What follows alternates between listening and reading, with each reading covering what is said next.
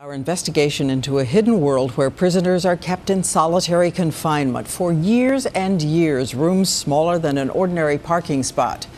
Tonight you will see an undercover boss go behind bars posing as a prisoner to make a decision. Does this work, or do inmates come out more dangerous than they went in? Here's ABC's Dan Harris. You are looking at prisoner 106, on the books as a dangerous armed robber. He is preparing to enter hell on earth, solitary confinement. Before you meet its residents, just listen to them. This is prison. You know what I mean? We're not here for being nice. I've seen guys resort to cutting themselves and killing themselves, you know? As prisoner 106 is moved into the unit, I don't know that I have ever felt as vulnerable as I do right now.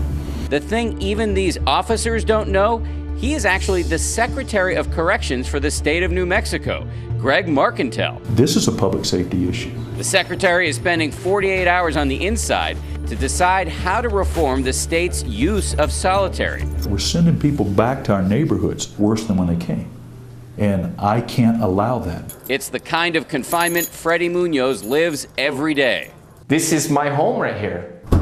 Growing up, Munoz wanted to be an astronaut, but at age 13, he got caught up in gangs. How many murders did you commit? Two murders. Prison officials have kept him in a cell like this every day for the past 10 years. These four walls are all he's got. He knows every crack, every inch of peeling paint. What does that do to your head? It is perpetual misery.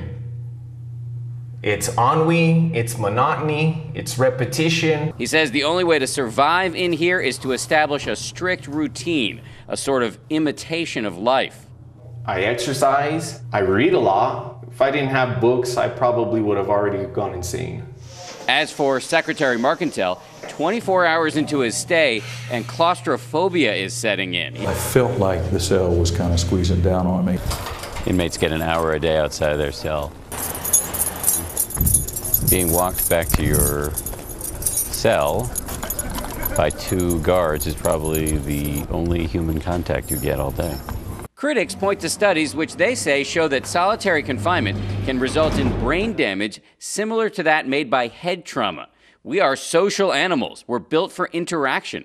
Take that away, and critics say inmates can literally lose their minds. As the secretary finally gets released, he says he now believes that solitary should continue to be used, but only for the most dangerous. Our spirits weren't built for this. Days later, Freddie Munoz and 7 other inmates are brought out of solitary. Here, for the first time in years, real human contact. It's great. This is living right here, finally. Dan Harris, ABC News, Santa Fe, New Mexico.